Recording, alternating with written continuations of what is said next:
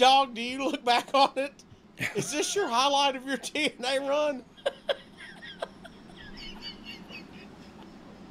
I can't even say it. Can I ask you a question right now? What? Is that in the notes?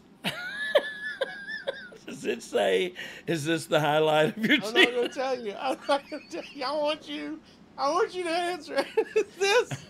Let me think about that. Think about it. What's bigger? I mean, Mahi Mahi got over, son. It was momentarily over socially, I think. Yeah. But that doesn't turn into financial security. But yes. Wait. But yes.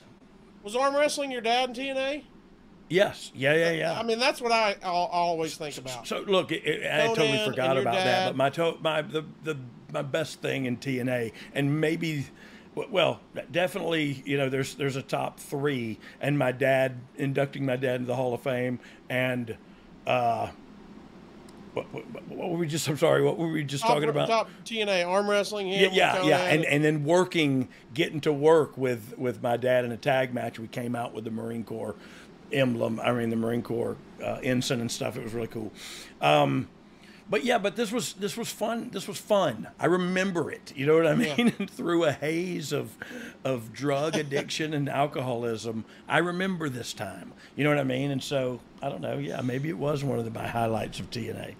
All right, here's what we've got, Dog. We've got some fan questions before we get out of here.